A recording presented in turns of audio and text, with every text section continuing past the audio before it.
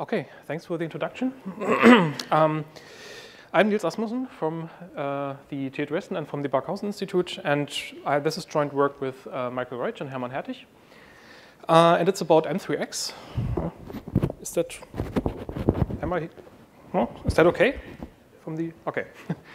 And this talk is about M³x that runs accelerators autonomously and combines fast path communication with context switching. So let me start by breaking apart the title. The first part of our work is on autonomous accelerators, because today accelerators typically need to be assisted by the CPU because, for example, they cannot access operating system services like file systems or network stacks on their own. And this leads to a high CPU load caused by the operating system and also prevents us from actually benefiting from the energy efficiency of the accelerators because we need to power the CPU most of the time during their runtime as well.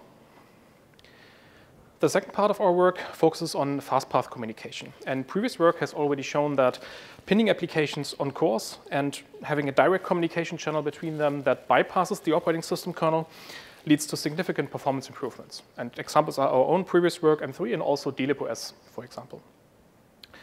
However, the problem is that in contrast to slow path communication that you can see at the top here, where the kernel is involved, fast path communication doesn't combine well with context switching. And this is because if the kernel is not involved in the communication, how can the sender determine whether the receiver is actually running? And if it's not running, how can it deliver the message otherwise? And also, how can the kernel make scheduling or placement decisions if it doesn't know whether the application is currently computing or is waiting for a message, for example?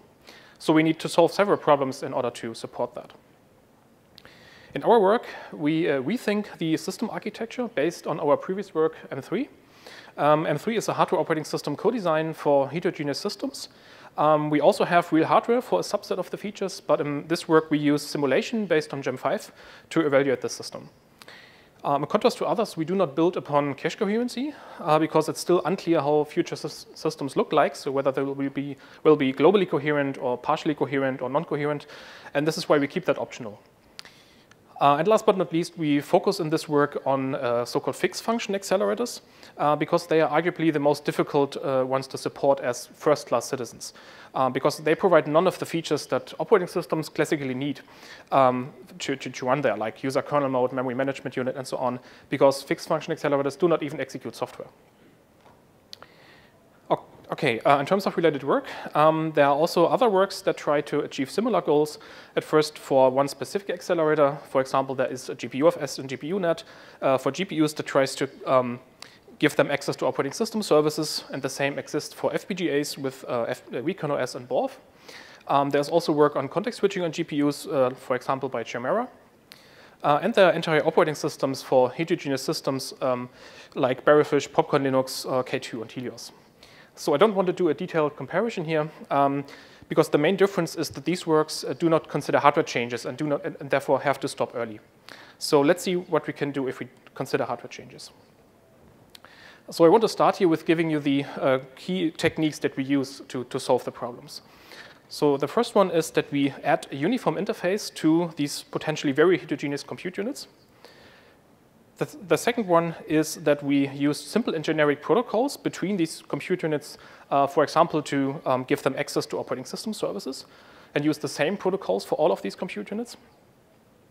And last but not least, we don't expect the accelerators to have the features that operating systems need, but instead we want to add a lightweight component externally to them in order to speak these protocols that we use. Okay, so the rest of the talk is structured as follows. I will start with the background on M3. I will then continue with showing how we can use the fast path communication that is already given by M3 in this case to build accelerators or to run accelerators autonomously. And finally, I will show how we can combine this fast path communication with context switching. So let me start with the background. So the uniform interface that I mentioned earlier is, in case of M3, given by the so-called data transfer unit, the DTU, which is sitting next to each compute unit. And this allows these compute units to interact with each other, for example, using message passing. So now that we have this uniform interface, we can forget about the differences among these compute units for a minute and just call them CUs. So we have now a bunch of tiles integrated with some interconnect, and we have in each tile a CU, a compute unit, and a DTU.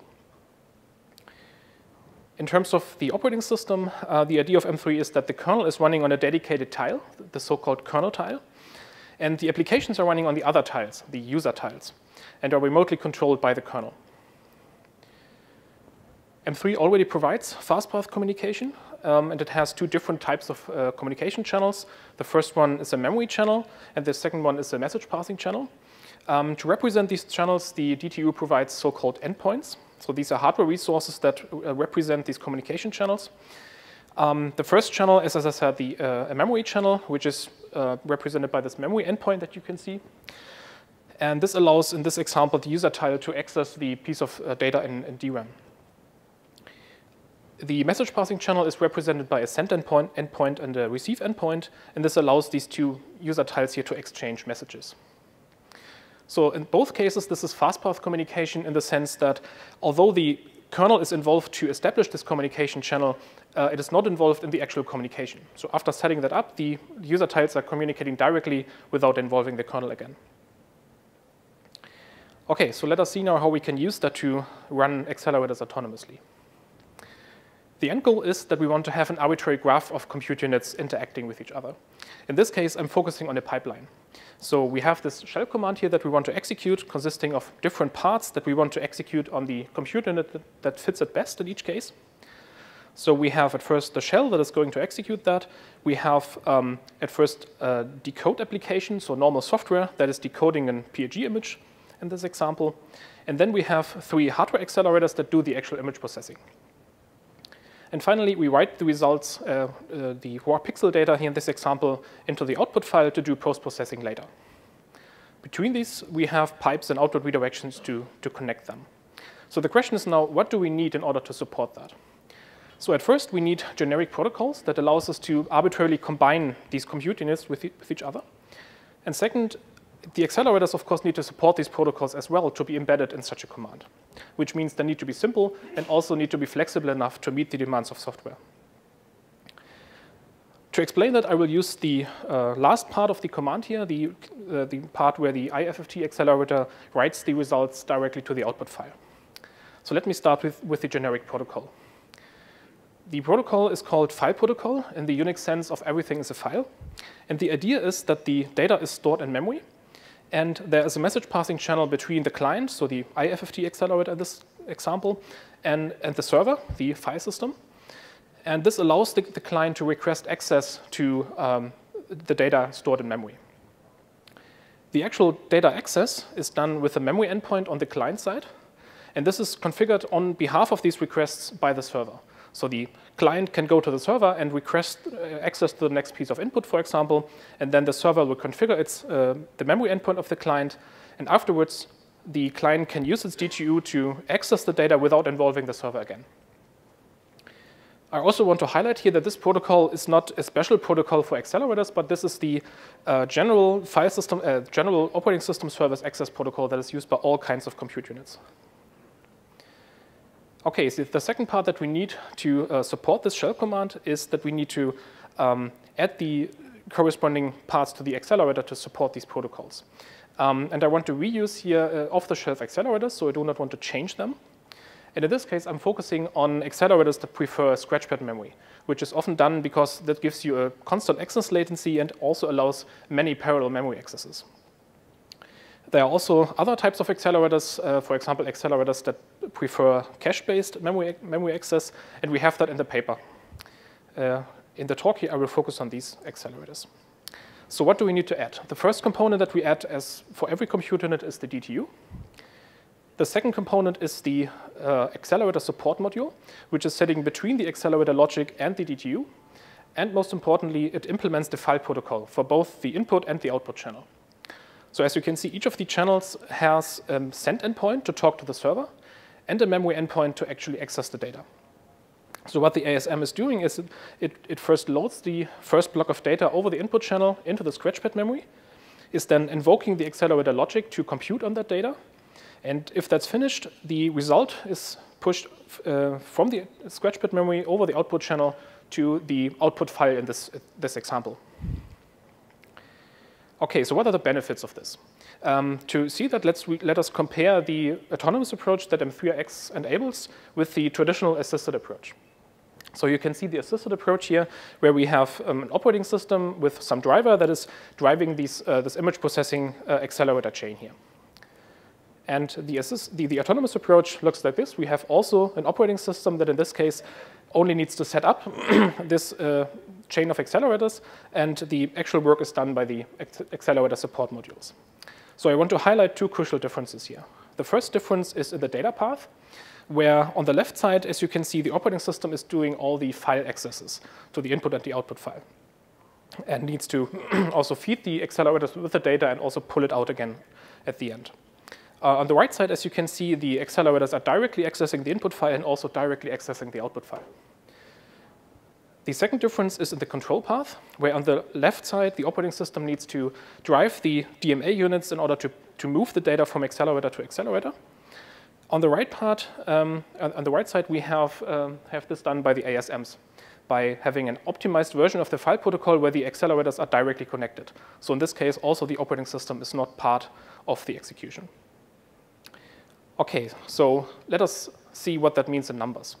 To compare that, we have this physical image processing accelerators here, and we have a chain of activities, how we call that, running on these accelerators, and an input file and an output file. And maybe we want to do multiple image processings in parallel, and therefore we have multiple of these physical accelerator chains, each having a virtual chain on top of them. So since these physical chains run in parallel, you would expect that if there is no operating system overhead, that the runtime is always the same. And if we look at the results, we can see for the autonomous approach, this is actually the case. But for the assisted approach, there's a bit of a slowdown because of these frequent interactions between accelerators and the CPU. And even more importantly, you can see that the CPU load caused by the operating system is pretty high for the assisted approach and very low for the autonomous approach. And this is actually the good case, because in this scenario, we have integrated the CPU cores and the accelerators in a system on a chip, so there's a low latency between them. If we connect the accelerators with the PCIe-like latency to the CPU, then the results look even more severe. So as you can see on the right, we have almost 90% of CPU load even with one of these chains. And this also leads to a more slowdown on the left, because the CPU is just overloaded beginning at 2 chains. Okay, now that we have autonomous accelerators, let me explain how we can combine that with context switching to use the hardware resources more efficiently. So I don't want to go into the details here, but the main takeaway is that we also have a generic protocol for context switching between the kernel that is doing the decision making and the helpers that on the user tiles where the context switch is happening that just do save and restore. And this allows us to support context switches both on general purpose cores and also on accelerators. But I want to come back to the questions or the problems that are raised at the beginning that arise when you combine fast path communication with context switching. So if the sender on the left here wants to send a message to the receiver on the right, the question is, how does he know whether he is running? So how can we solve that problem? And we decided to solve that by letting the DTU know about the running activity, and also letting the DTU know about the recipient of a communication. So if the sender on the left here sends a message to the activity 2 on the right, everything is fine because the ID 2 is matching. But if there's another communication channel that allows activity 1 to send to activity 3, also to the tile on the right as the receiver, because maybe the activity 3 was running there before, then the IDs don't match and the DTU reports an error back to the sender. So the next question is, what does the sender do with this error?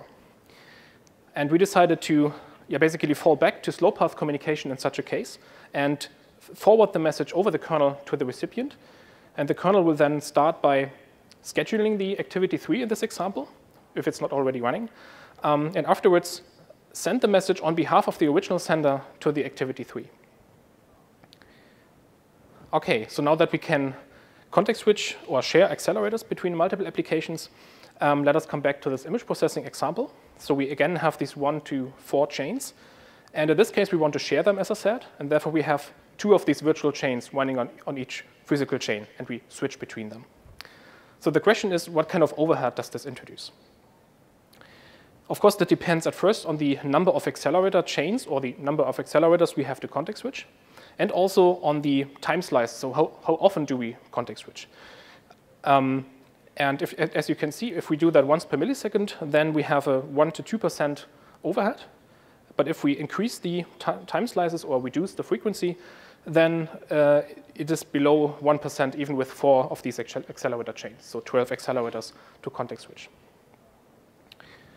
Okay, in conclusion, M³x enables autonomous accelerators and combines fast path communication with context switching by at first adding a uniform interface to all the compute units. Second, using simple and generic protocols, for example, for operating system service access, and by adding a lightweight component to accelerators if that's necessary, instead of requiring them to provide the features. And this, as I have shown, reduces the CPU load by a factor of 30. And also, on the one hand, we retain the advantages of fast path communication, as we show in the paper.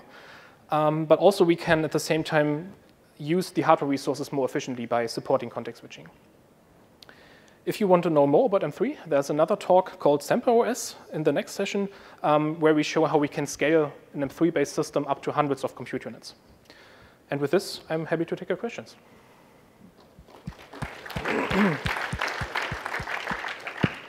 Questions? So I have a question, and maybe I spend too much time in the networking world, but in the networking world, we talk about concepts like flow control and data placement and DMA and congestion management. And I'd be interested if you could just maybe replay what you had mentioned with respect to your design in a networking terminology, because the terminology used is very different, but at the end of the day, it feels very similar to what you would have normally if you were to build a flow-controlled network. So I think I'm not enough networking expert to use the terms. So do you have a specific example? Yeah, so for example, it's not clear whether the queues are flow-controlled or not, or what is the flow control mechanism. Okay. So at the receiver side, we have a receive buffer where the messages are put into. And we use a credit system to manage that. So the senders have credits, and if they have credits, they know that there's space for this message. Thank you. That's a great answer. Yes. Thanks. Great work. Siwan Yu from Dankook University. What if there is reverse backward dependency? A backwards dependency? Meaning if the data in the next stage is required from the former stages. So the example that I used is stream processing. So this doesn't happen. You see every data just once. We have another type of accelerator in the paper, which we call a request processing accelerator. So where you get access to the whole data at once. And then you can do fine granular accesses to this data. And there you could just go back and forth however you like. OK, so you are sending your data in the backward in the case? So in this case, it's a cache-based access strategy with this request processing accelerator. So you do not send data around. You just have a memory mapping and the cache that allows you to access this mapping. And then you can just do the accesses however you like. OK, great. Thanks.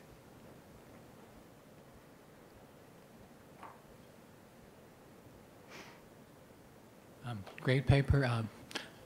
Do you see the state of your research at a stage where you could offer these designs and specs to logic vendors so they can put it in front of the various accelerators within SoCs, or do you still need to do a lot of more work?